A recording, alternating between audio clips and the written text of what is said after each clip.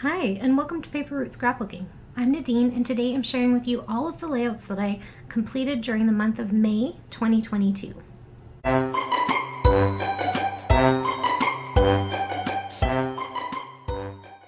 Okay, so in spite of my lack of videos in the month of May, I have been quite prolific in my scrapbooking. Part of the reason for that is that I spent a lot of time scrapbooking away from home, so there was no recording happening. But I'm here today to share with you everything that I completed during the month of May, and I apologize for it coming in late. The last of my family from Grandma's funeral has just left, and today is what, June 6th? So it has been a long week. So I'm just getting around to this now. I hope that's okay. And I hope you enjoy the video. So here is the first layout I did during the month of May. I started my May scrapbooking at a weekend crop in Erskine, Alberta, with Sherry's Scrap and Shop. And I spent National Scrapbook Day weekend there with my mom and my friend Toby and my friend Gail, and it was a great time had by all. So when I went to that weekend, I took with me a bunch of close to my heart project kits, scrapbooking, workshop on the go kits, as well as a class kit from a previous crop and create. So this was the first layout I did. It was a close to my heart kit called Miracle, and it came with these chipboard embellishments that had resist on them, so you just ink them up and it resists in certain spots to make the white show up, so that was cool. Surprise secret, I completed this layout.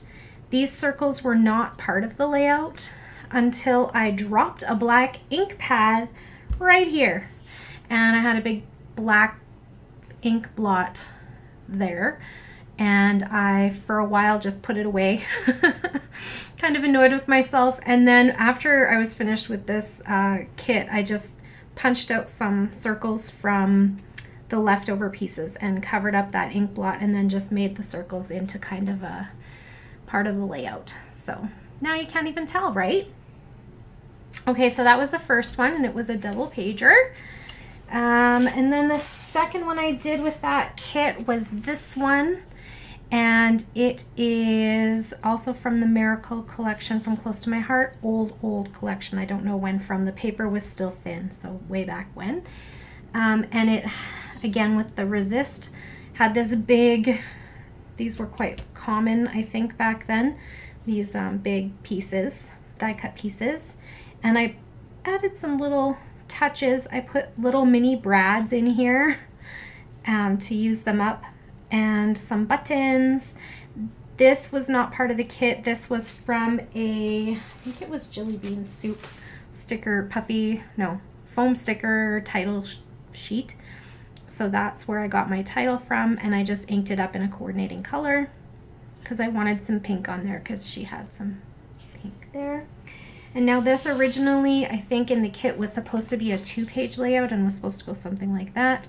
But I had 2 single photos that had 2 different stories, so I just made it into 2 single-page layouts. So again, with the resist piece, oh sorry, that's not that pieces. And then I added some more of those foam from that same, from this foam sheet of Jelly Bean Soup. I used a title from, I think these are just American Craft thickers, I think. And then these metal pieces also were with the collection kit. So got those, and the buttons were from that kit as well. I don't remember which floss I used, or twine or whatever. I think it's Waxy Flax, actually, from Close to My Heart. And then the brads also were Close to My Heart and were in the kit. Yeah, I think that's it. And then this was a sticker, and this was a sticker from a different collection that I just thought went with it, so I added them. And then the next kit that I worked on that same weekend was this one. It was another close to my heart workshop on the go, and I had already cut out the die cut pieces from with my Cricut that came with the cut files, came with the kit. Like it told you how to cut them and with which cartridge and whatever, because it was back in the cartridge days. So this is an older one too. I believe this one was called the Hopscotch Collection, and it came with these cute little flares. I did some stamping. The sticker pieces, oddly, are from a basic gray sticker sheet, also called Hopscotch, but from a different year. I think one was like 2011, one was 2009. And then on the background, I also did some stamping with the stamp that came with this kit. This border sticker came from the basic gray collection. And then the rub-ons, which I see are not sticking totally great, I'm gonna have to fix those, are from, I think they were like Daisy D's or something I had left over actually from my grandson's baby album stuff. So that was the Hopscotch one from Close to My Heart that I did during that crop. This was also from the Hopscotch, again with the Jilly Bean Soup. I think, do I have it? Yeah. So it was this Jilly Bean Soup foam stickers. You make me so happy. So miso soup, I guess. And the stickers again from the Basic Gray collection, but the papers are from the Close to My Heart collection, both called Hopscotch. And so cute. And then here's another one from that same Hopscotch collection, mixing the Basic Gray with the Close to My Heart. It also turned out pretty cute. So that's that. And then I moved on to a third Close to My Heart kit and did some more stamping. So here's the stamping, stamping, stamping, stamping. So proud of myself for that. I hardly ever do stamping. Leftover rub-ons again from my grandson's baby album stuff. Stamping here, stamping here. This collection I think was called Chalk It Up, and it's actually meant to be a school collection. So for this one I was kind of keeping an eye on some of the other like online challenges for National Scrapbook Day, and this one was scrapbook something with like a themed collection, but do it not in that theme. So this was a school collection and I did baby. So that was kind of the challenge there. And I think it turned out really cute. You can't really even tell that it's a school collection, even though we still use like the notebook edge. And it definitely has like a chalkboard theme to it, but yeah, I really like how it came out. And I had already cut out the cut files for this one. It was just sitting on my wire rack waiting to be used. So another double pager there. And I think that was all I did with the chalkboard collection. Chalk It Up it was called. Then I did this one, and this was the kit that was the same weekend, still at Sherry's Scrap and Shop crop out at Erskine. And this one was a class kit that I had purchased from Crop and Create. I didn't attend the class, but after the class was over, they had some kits for sale, and this was one of them. And I really loved the look of this, and it turned out so beautifully. So this was a class kit by Nicole Noasad, and it was about paper weaving. And I really like that she didn't cut all the papers the same size. Like if you look, they're not the same width. So that was really fun, and I think I'm gonna try and do that again because it turned out really good. And from that same class kit, again about using all the paper, this one came with the cut file already done for you. So this big cut file here. And in the original, there was only photos on this side, but I added a photo to this side as well. But here's another double pager from a class kit. And yeah, this one was really cute too. Lots of like using your cut aparts and stuff in this class kit. So I really liked that as well. So there's that. Then when I got home, I spent a couple of evenings doing some other challenges for the Scrap Squad, SG Scrap Squad, Scrapbook Generation Scrap Squad, I guess. And this one was a sketch I used from Scrapbook Generation. It's a free one. I'll see if I can find it again and link it below. And I wanted to scrapbook this cute little Tigger outfit, but I didn't want it to be like, bam, Tigger, everything's orange. So I took a sheet of paper that I had purchased a long time ago at the dollar store that had Tigger in it, and I cut strategically into it, into the square to make squares. And then the rest I took, this was a button sheet that had Tigger stuff on it, so like an embellishment pack from EK Success. And so I used the colors from these buttons because they were Tigger themed to choose the colors of paper in the background. And I found these papers in a 6x6 Stampin' Up paper pad. And so aside from the orange Tigger one, all the rest are from the same Stampin' Up pad. What else did I do here? And so that's how I chose my papers, was basically basing them on these buttons. Actually, I think the purple one was from a different paper pad, Doodlebug. And then these epoxy stickers were also from a Tigger themed embellishment pack that I had from EK Success. Not sure where these are from. They were loose in my Disney box. These were old Mrs. I think they were also EK Success, but back in the Mrs. Grossman days where you like unroll the roll of stickers. And they were like 6x12 sheets roughly, but they were clear. So I mounted my sticker, my clear sticker. This is a trick I use with older stuff all the time. I mounted my sticker on white cardstock. I fussy cut around the edge of the clear part. And now I have like a border sticker. So that's where the stars are from. American Crafts. I think Happiness is this font, and I think this is actually a Close to My Heart foam thicker. Yeah, I think that's it. Okay, so that was that. I really like how it turned out too, how it's like Tigger themed, but not like in your face Tigger. This is another one that was a sketch challenge, but I didn't have enough photos for the double page. So I basically took this part of the sketch and went with that, but also took these strips on the end.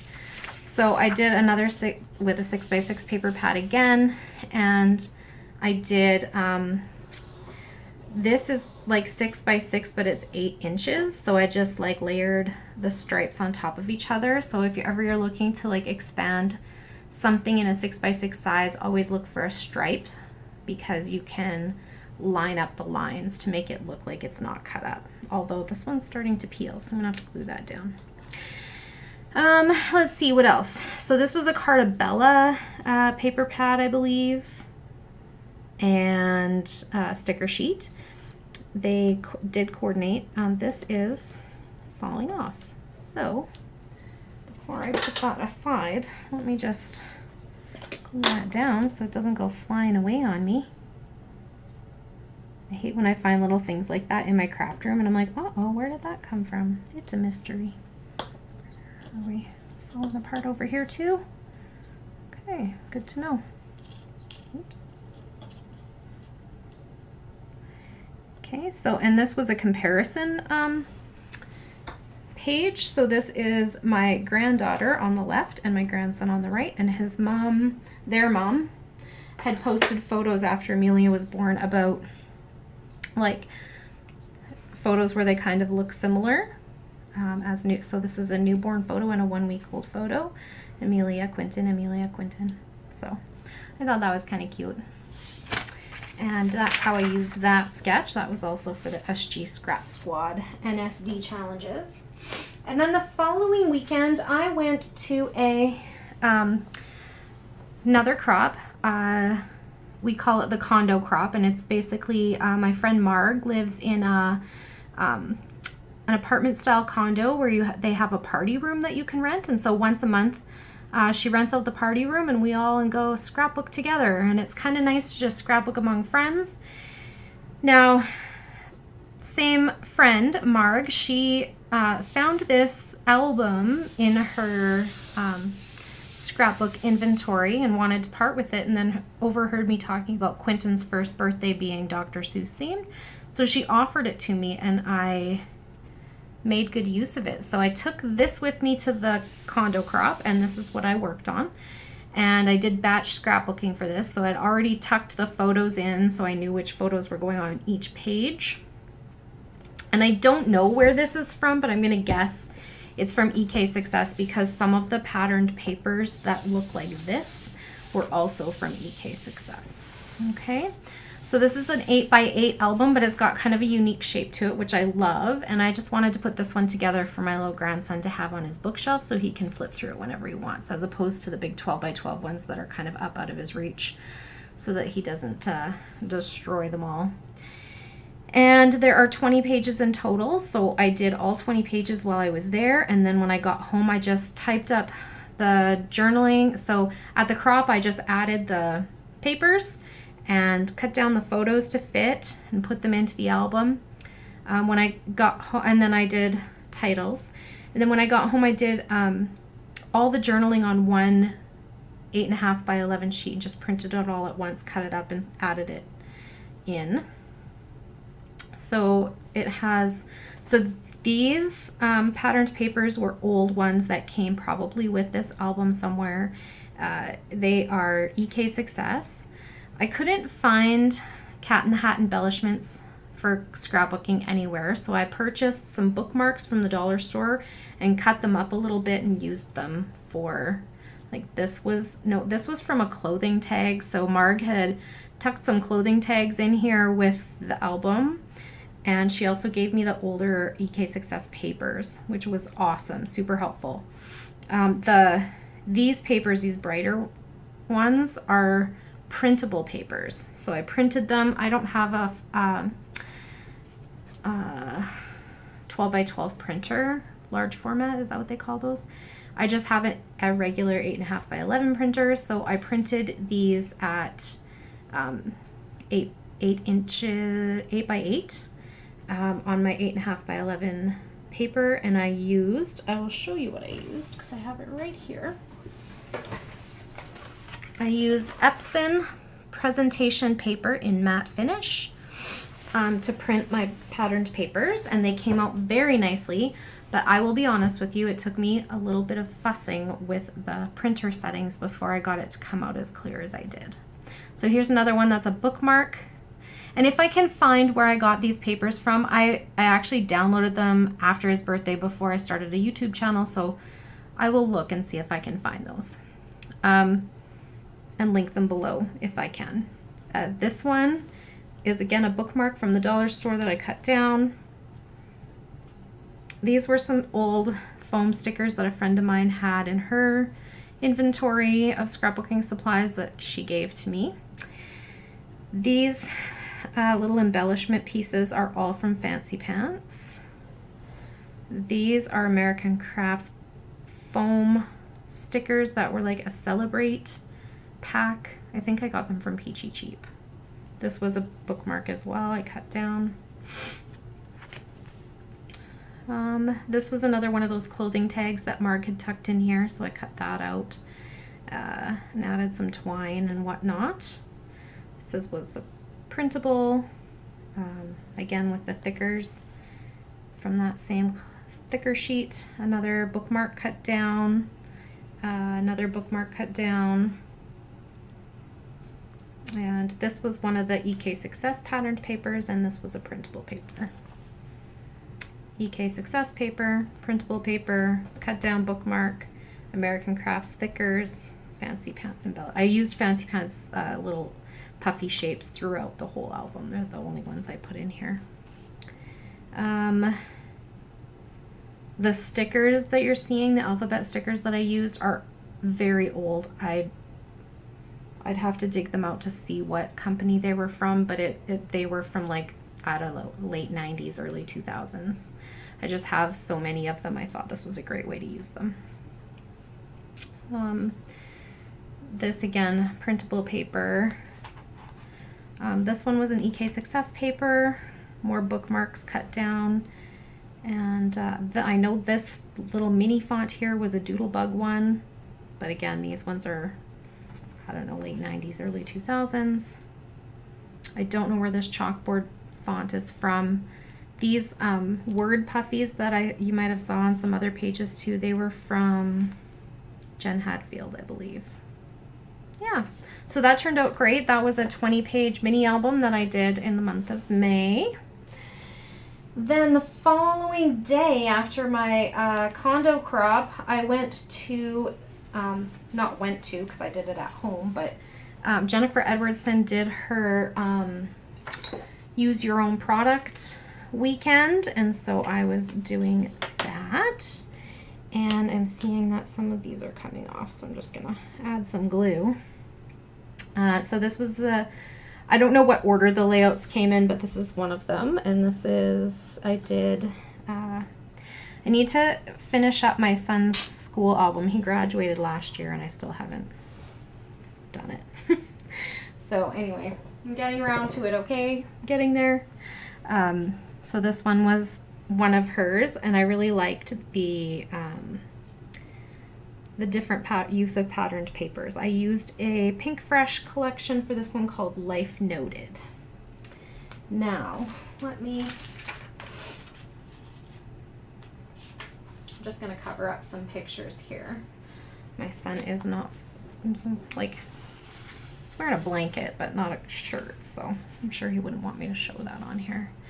Anyway, this is a homeschooling one from 2020 when we went online, and it says down here, forecast for today unproductive with a chance of a nap. And it's just of him doing his work at the table.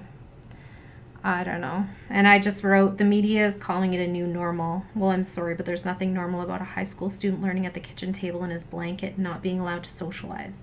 No extracurriculars, no parties, no part-time job, no sports. We all have hope that Aiden's grade 12 year will be different, but there's no certainty of anything right now. So this was his grade 11 year.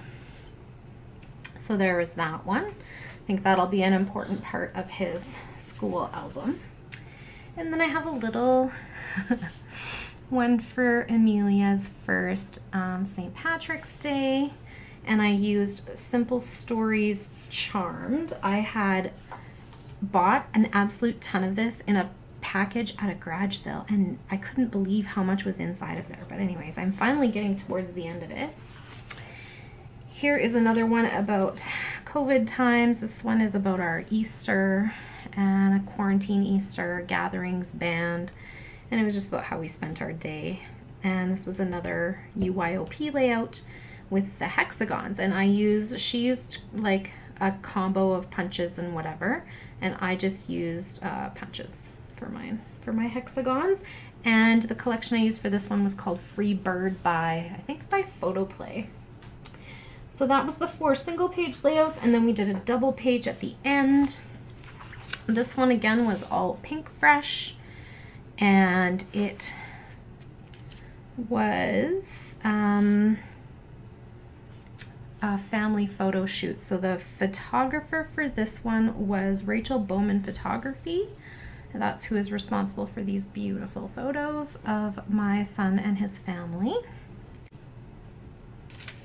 Okay, so the next thing that I got around to was I needed like a break away from all of the planning and stuff for the funeral, and so I took a little bit of time to complete some sketch challenges online.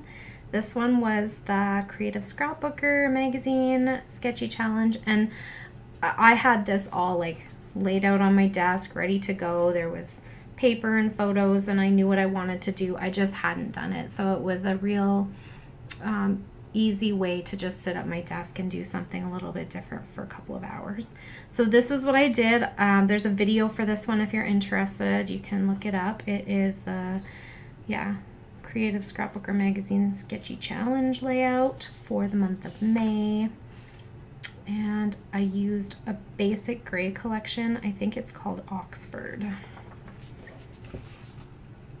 And then I did the Scrapbook Generation sketch support by Allison Davis. As you can see, this is bent because this fell off the shelf where I stack my layouts after they're finished. So I'm hoping once it's in an album it won't be as noticeable.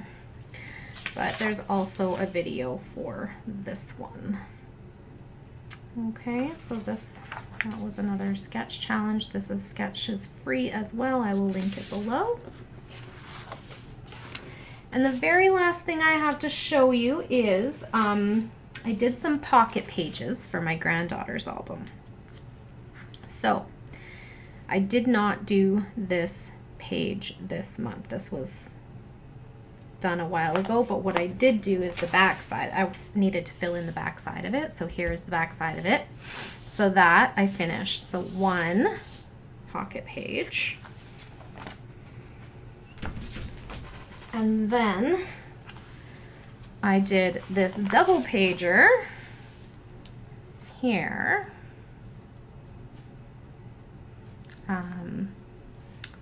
This is basically her second month, and so my grandson's album was very big. I shouldn't say album. Albums were a bit excessive. And so for her album, I'm trying a little bit of a different format where I take some of these smaller stories, smaller things, and I'm compiling a bunch of information to add to a pocket page. And then I did not do this side, but I did do this side. So what is that? 1, 2, 3, 4 pocket pages. And they turned out great. And for this one, I'm using a Simple Stories, really old Simple Stories. And I can't remember what it's called, Baby something. But it's a baby themed collection. Not available in stores anymore. It's old. Picked it up also at a garage sale. So that, in case you were wanting to know, that concludes the May layouts that I got to, and I did 6 double page 12 by 24 layouts, 10 single page 12 by 12s, 20 single page 8 by 8s, and 4 12 by 12 pocket pages, which adds up to a total of 40 layouts, or if you're counting just pages, that is a total of 46 pages. So I did a ton of scrapbooking in the month of May. I felt like I was very prolific, although I did not do a ton of recording, and I did, I think, only 2 layouts in the last maybe 10 days of the month of May. So it was all crammed in there towards the beginning of the month, I guess.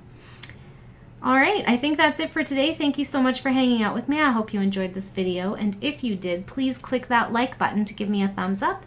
Hit the show more button under the video description if you'd like to find links to some of the things that we talked about today, and if you have a question or a comment, please leave it down below and I will get back to you just as soon as I can. If you would like to see more of my videos, it would make my day to have you as a subscriber. Just click the subscribe button and be sure to hit that notification bell if you want to be notified when a new video goes up.